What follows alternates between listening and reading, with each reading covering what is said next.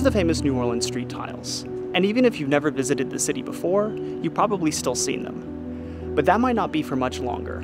The street tiles are disappearing, and it's not because people are stealing them. Since Hurricane Katrina, we've literally lost about 18% of the tiles that we had at that point. And we were losing them before, now it's getting worse. In my neighborhood alone, it was being lost at an 80% rate. So if I look at just that little sliver of a 10 by 10 blocked area in my own neighborhood where I walk my dog all the time and I notice it, what is going on in all these other neighborhoods? Orleans has a lot of issues with broken sidewalks, broken streets. I don't know if it's the base, the ground. I just see it all over the city of New Orleans. The tiles are important to the city because generations of us grew up having them on our street corners. And then one day, they might be gone.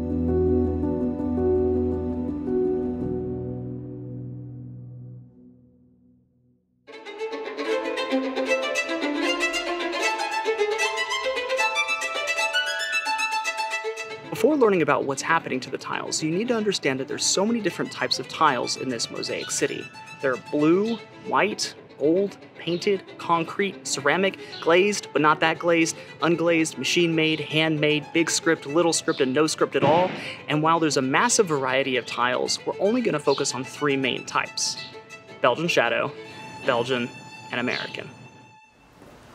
Well, if you're walking around the streets of New Orleans, you're going to see three main types of tile, and that would be the Belgian Shadow tiles, the plain Belgian tiles, and the American pinstripes. The Belgian tiles were first in the late 1880s, and that font it's missing here, but what it was is basically this outline font, but it had a shadow line around it.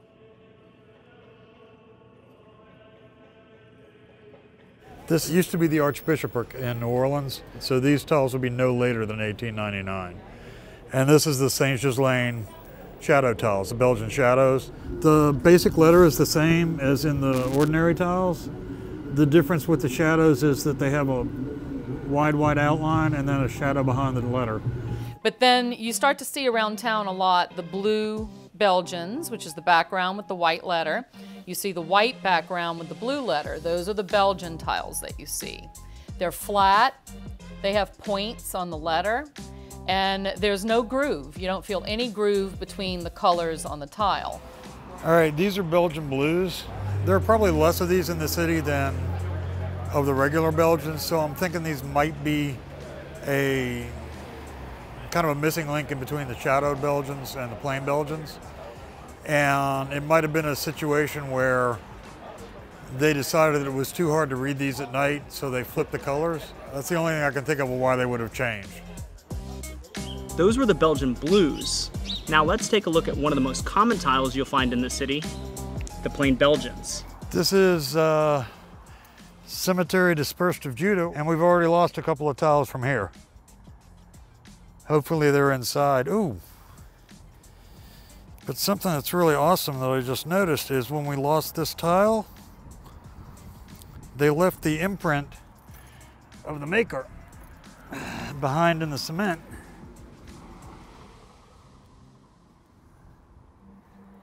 It's fancy. That's one of the things that used to kind of drive me nuts is people would say these tiles are Belgians, these tiles are American. Well, how do you know? It became like a mythical story. Well, all tiles that aren't Americans come from Belgium. And it wasn't until I actually found a couple of tiles myself and could turn them over and that I actually proved, well, yes, it is from Belgium. Yeah, there's the W, which is the mark for the Welkenrath factory. And then backwards is the Belgium. But these were here a little while ago. The next style that is most recognizable, I think, to most people is the American encaustic font. So this one is a flat tile, but it has a groove around it with a pinstripe outline.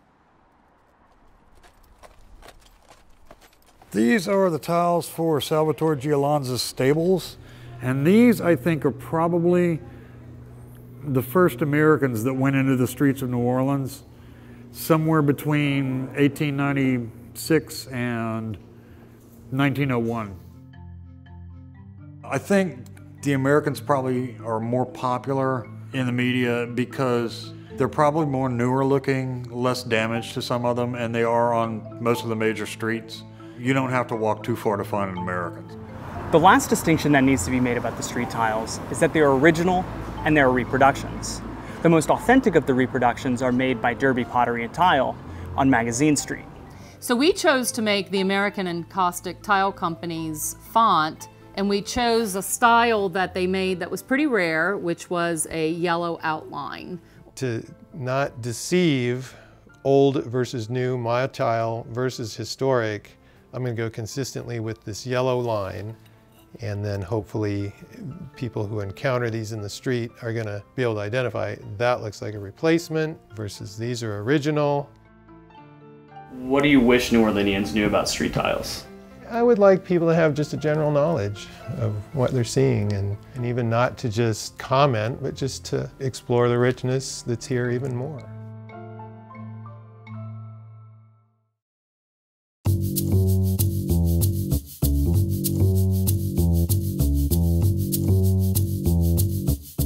The street tiles started appearing in the late 1880s, but the city itself was founded in 1718, 150 years earlier.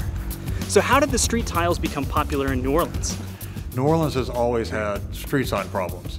If you go back and look in the papers at the time, there's always someone complaining that there's no street sign here, there's no street sign there.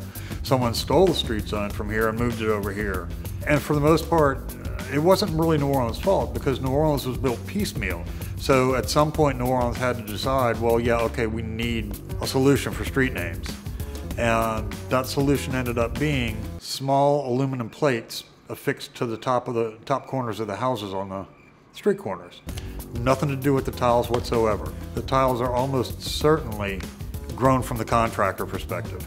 A man named Prosper Lamal, who was a Belgian, was in charge of the Belgian exhibit at World's Fair. Eventually he came to New Orleans for the 1884-1885 World Cotton Centennial.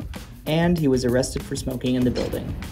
By the end of 1885, he had opened up the Comptoir Industriel Belge, which was basically an import-export for Belgian goods. I mean, everything from shotguns to paving stones, marble clocks. And one of the things he eventually started importing was the tiles.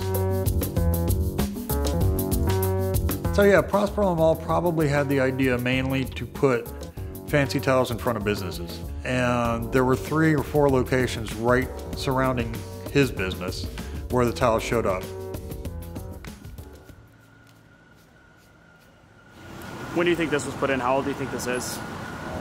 Given proximity to Lamal's offices, it's close enough that this could have been one of the earlier sets that went in. So if you see the shadow tiles, you're definitely looking at some of the oldest tiles in the streets. From there, somehow Prosper Lamal convinces the sidewalk contractors for a small price they can put these tiles on the corners that will denote the street names, and that might give them an edge getting a city contract. So the tiles start appearing more and more and more. Then Prosper Lamal dies in 1895. All of a sudden there's nobody importing the tiles anymore. But that's when the Americans started appearing, is in the late 1890s and the early 1900s. So it's possible that Prosper's death ended the Belgian side of it, and the American tiles from the American Encaustic Tiling Company of Zanesville, Ohio started showing up on the streets. So Capo's Grocery is one of the ones that we can kind of nail down a date to, because he was only at this location between 1908 and 1913. And it would kind of be pointless for him to put the tiles in before or after he was here, so that's when these tiles went in.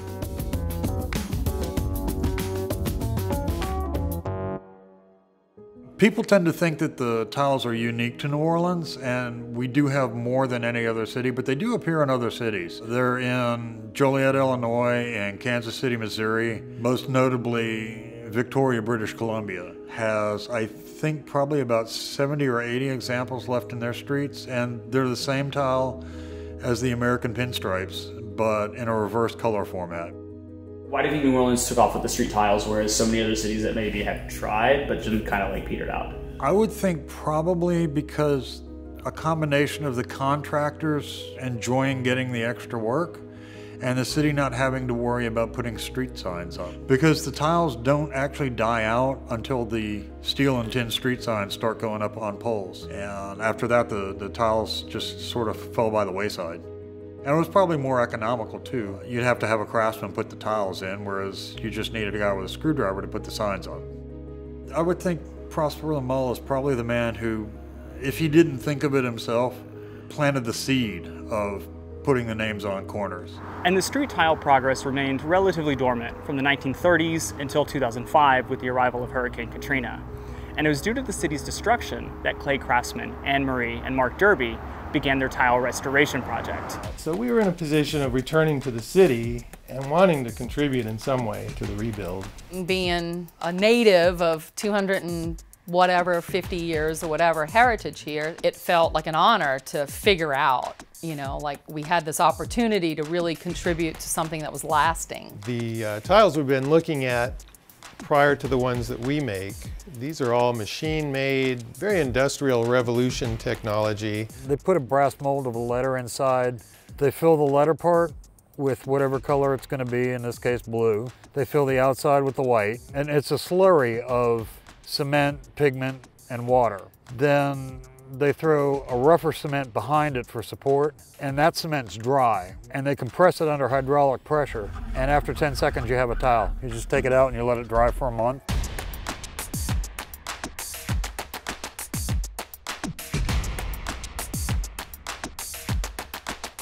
I think in the old days there was one mold that made multiple letters throughout the day. In our situation, we're a small artisan studio and needed to use available technology to independent operators like we are. It's a more artistic process, and the original tiles were basically all manufacturing. It was product, make as many as you can in a day, get it out, because we got tons of streets with tons of names, or whatever people were using them for. With there being 4 different kinds of clay, we start with a powder. We start with the ground up minerals and components of different types of clays, and we mix them all in with many gallons of water to get our liquid clay, which I'm going to stir up here. First, we got to get some yellow, which we've already pre-mixed with pigment, and then we stir up the yellow. So we get the blue stirred up and get it ready. And then we're going to get some blue. Alrighty. One thing that I found that is really finicky and changes a lot is the minerals. If we're mixing minerals that have been mined at a different mine in a different place, the yellow and the cobalt changes. And this is one of the reasons why American encaustic tiles have a variety of different color outlines: gray, gold, and buff, which is a light brownish yellow. Over the years, not all the minerals came from the same mines, and the purity of the ingredients may also have varied. Not to mention the clay mixing process may also have changed. People have an image in their head of New Orleans tiles being blue with the gold pinstripe, but from all the examples I've seen, the gold pinstripes are few and far between in the city. The more common ones are the buff pinstripes, and that's what we're looking at here. The gold pinstripe, when you see them, they tend to be just 1 or 2 letters out of a bunch. And if you take a look at these tiles, you can tell that a couple of them have been replaced. The F and the G have different colorations for the background, and those kind of match the W and the D. So it seems to me that the gold pinstripes were used as replacements back in the 20s and 30s. So what we did is we went out into the streets and we traced every single letter of the alphabet. And we came back and we made a master clay tile from it. And then we cast that clay tile into making our own molds. And so we're going to put the yellow into the outline to get our signature yellow golden outline. And so that's not yellow, it's brown. Can you explain what happens? Well, just like when rock goes through a metamorphosis, when heat is applied to it, in volcanoes or whatever, our minerals change color when we put them in the kiln. So if I was to put the blue into that right now with it being liquidy like that, they would just run together and make a mess. So that's why we have to wait for the yellow to dry before we put the blue attaching to it, so that way they're two distinct lines. You see now how it's more of a matte surface. The water has been absorbed into the mold.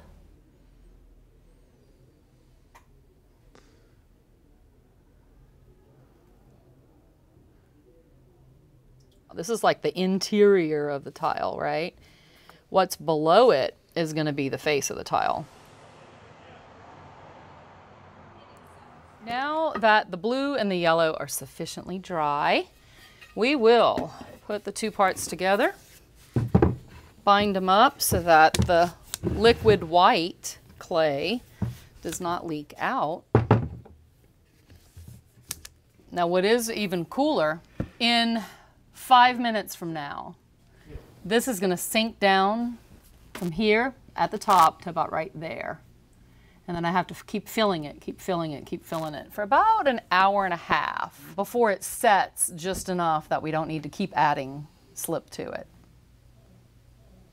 Recently we figured out that when we mix this whole batch of slip to make, 150 tiles is about what one big thing of slip will make, we realized that it takes 2 weeks about for 110 gallons of water to evaporate into our space here. Isn't that crazy? Yeah. So we start at this size, making it out of liquid slip. And then you can see this is a tile that has sat overnight. And look how much smaller it is just by the evaporation of water that was here just yesterday. So already this tile has shrunk that much in one day.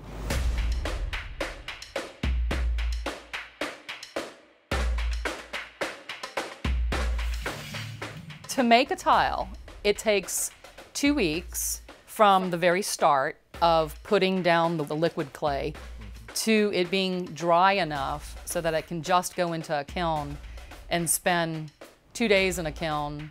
So it takes about almost 2.5 weeks.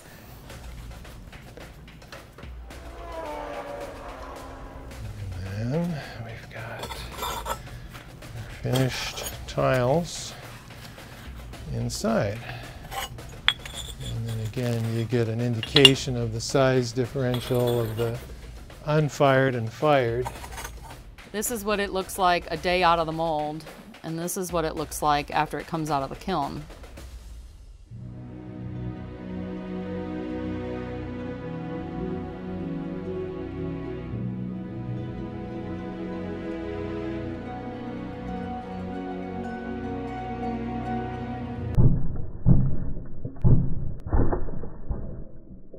The importance of this color being below the surface is this is going to last and wear much longer. So these were developed for high traffic areas. When you realize that horses and carriages were clomping over this every day in and out for decades, and you can still read it, is a testament to how they were put together. And that's why it's so important that the replacements are encaustic, meaning inlaid, and not painted, because they'll never last in a city with constant flooding and foot traffic. And the encaustic features aren't only limited to the American tiles, but the Belgians have it as well. If you come up to this one, you can see exactly how they're put together. The pigmented cement actually goes down like 1/4 of an inch, which is why after 100 years you can still read these things. A major distinction between originals and reproduction tiles is that the originals were factory made, but now the reproductions are made by hand. We've had someone just last week ask us, you could work a whole lot less and a whole lot less hard and get them made somewhere else. But the prospect of that is ludicrous to me because they're made where they're being revitalized.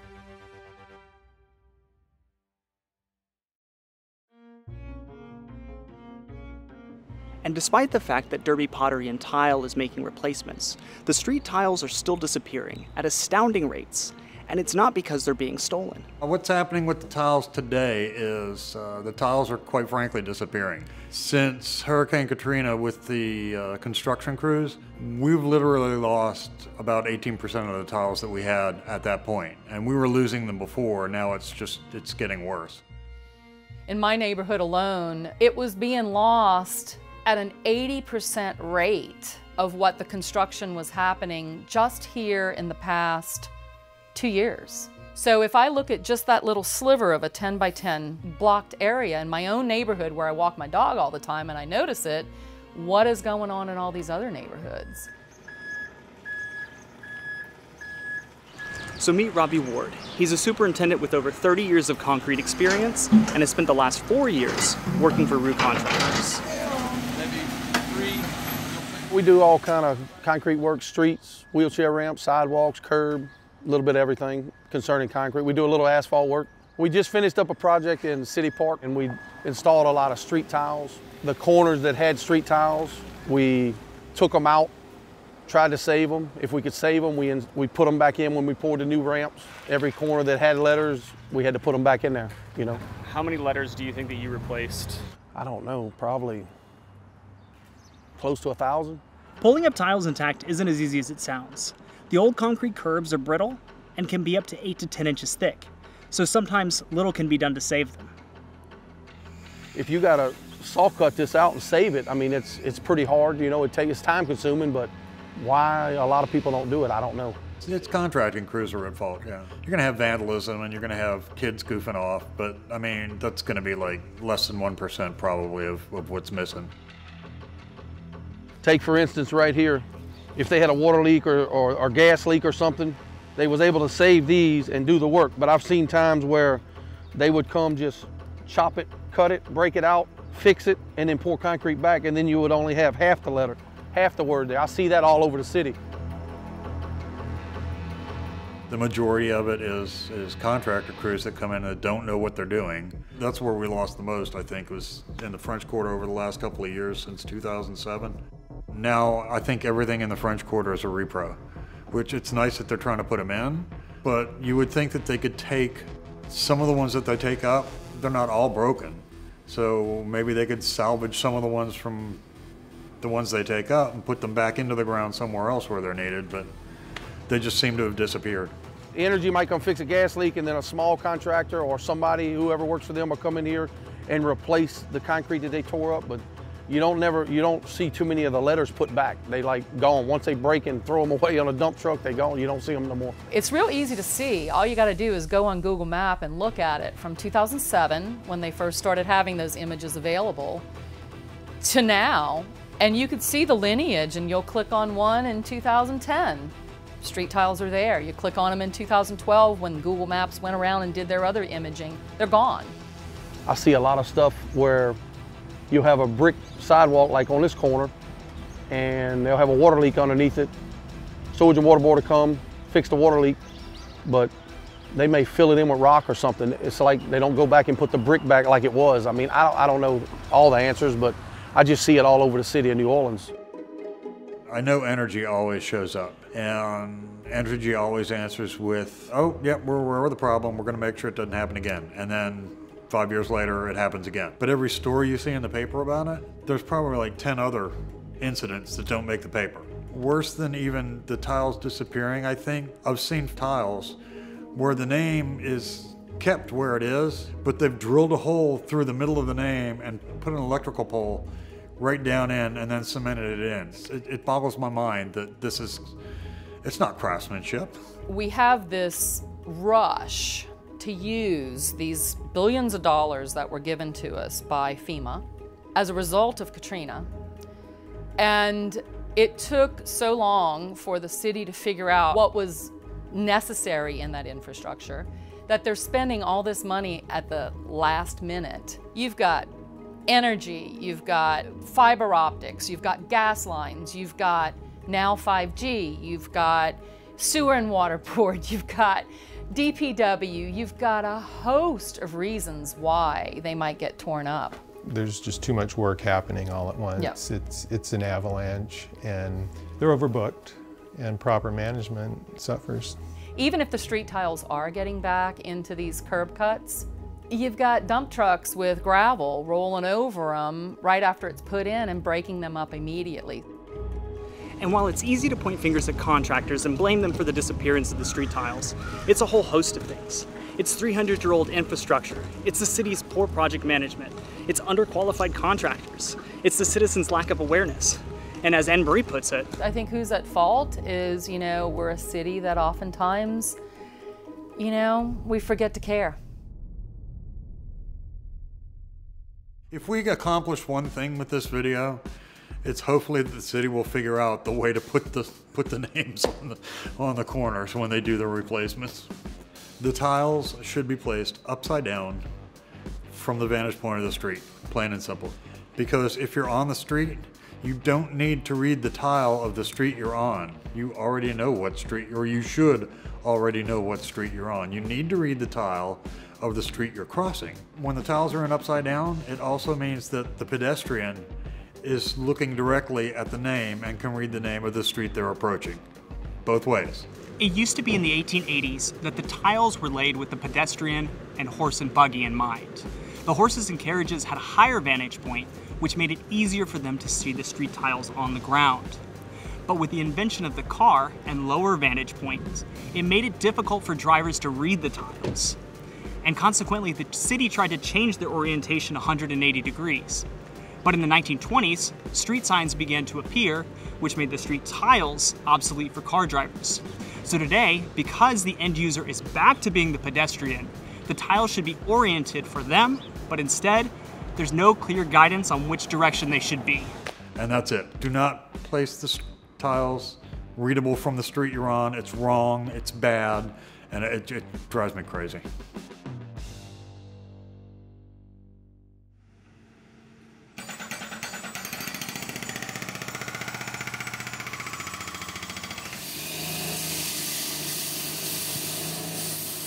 The first thing we got to do is saw cut at the limitations of where they want to install the ramp. Then we come out in the street and we saw out the gutter. If the street's staying in, we come out here and saw out the gutter about 2 foot out. If it has letters, like this one for instance, we have to saw cut around here as deep as we can, and then we'll start hoe ramming and work our way to these, and then once we get hoe rammed around, we'll take them out. We save them, we move them to my yard, and then we set up our ramp, we dig it all out, we set it all up and get it ready. We bring those back out the morning to pour, and we install these back in, get them level, and then we coat them with a little oil so the concrete don't stick to them, and then we wipe them all off and they're good to go. If we try to save these and they break and we can't reuse them, we gotta bring them to the yard, save them for the city of New Orleans, and then we install new letters. To install the new letters, we cut either a piece of wood or a piece of black expansion paper the size of the word. We embed it into the new concrete, and then that makes our hole for our new letters. And then once I get a bunch of them done, we'll get the letters out here, we'll lay them all in there and grout them in, and it's done. An important point that Robbie mentioned that's often overlooked is wipe down the tiles after they've been cemented in. It doesn't take but a sponge and a bit of water. Contractors have been laying street tiles in New Orleans for over a century. And not only has the direction of the names been debated, but also the direction of the individual letters. Sometimes individual letters are put in upside down inside the name. The N, the S, and the Z have definite tells that you can tell whether they're placed the correct way or not in a name. Oh yeah, this is a good example of the N's being upside down. This is correct. The serif should be at the top, nothing at the bottom. That's upside down. Having an upside down N kind of adds a little bit of charm, but not too many of them. The S and the Z are a little harder to tell. It's a matter of a fraction of an inch on the serifs and on the construction of the letter themselves. But if you stare at them for 2 decades like I have, it becomes apparent. So at the end of the day, what the city needs more of is awareness on how the tiles should be installed. It's not enough just to have the tiles in the streets, but rather to have them placed correctly in a manner that's historically accurate. The tiles are important to the city because generations of us grew up having them on our street corners. And then one day, they might be gone. It's happening wherever infrastructure is being improved. The downside is that the street tiles seem to be a casualty of that. It's part of the soul of our city. And it's one of the things that, even though other cities have tiles, it's one of the things that makes us unique. When I'm out taking photos sometimes, people will walk up to me and ask me what I'm doing. I'm like, oh, I'm taking pictures of the tiles in the streets. It's like, and why are you doing that? And they're really defensive about, you know, some stranger coming in and even looking like they're gonna mess with their tiles. New Orleans has its own culturally identifiable font. Yep, a font, a letter that is shaped a certain way that no matter where you see it, it resonates with New Orleans. It's on jewelry, billboards, in front of businesses, it's on stickers that people put on their refrigerators, it's on t-shirts, it's everywhere, but the place that you're seeing it less and less now is where they first were, in the street corners. And while this all may sound like doom and gloom, there definitely is a lot of hope left to preserve this part of history. The billions allocated from FEMA are a double-edged sword, which while it's caused a chaotic rush of construction contracts, it's also brought some unexpected collaboration. One of the great things to come as a result of this infrastructure project that's currently happening, New Orleans hasn't received this much money ever to do this much work in the streets. Now's our time to put them back in, and one of the great things that's come from this is we've been working with the city preservationist, who is tagged by FEMA to ensure that they go back in. We're working with him on figuring out what is the best practice to install the tiles by the multiple contractors that are installing them. You know, how to put a clean install, how to put just enough of a grout line so that people can't pop them up as a souvenir. They just put out a new set of guidelines. There's a $10,000 fine for destroying any set of tiles. But with that guideline comes a caveat. It can only be levied on new projects after the date the guideline was created. So most of the construction that's happening now falls before that time period and can't be subjected to that fine. But generally speaking, there are positive measures that are being taken to preserve the tiles. So I think we're on an upswing. I think the damage is going to be mitigated now, and at least what is left of those hopefully will be preserved and at least replaced with a suitable replacement. But like everything, we can't solely rely on the city to preserve this part of history. As New Orleanians, it's paramount that we get involved in the process.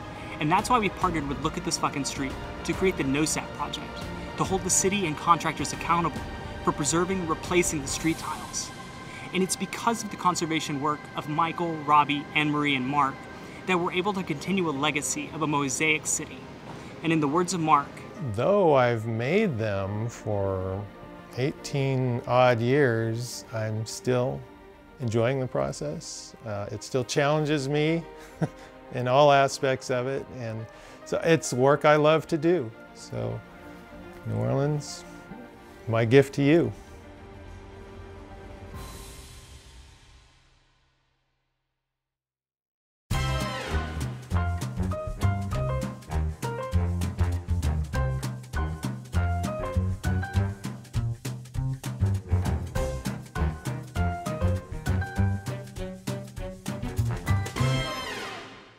it's paramount that we get involved.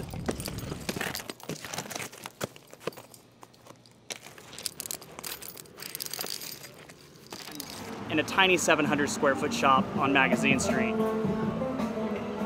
In a tiny 700 foot square. That and made by Bert Derby has spent the last 4 years. And that's one of the, which is a blue background. What the fuck is happening? It's paramount that we get involved. Cassie.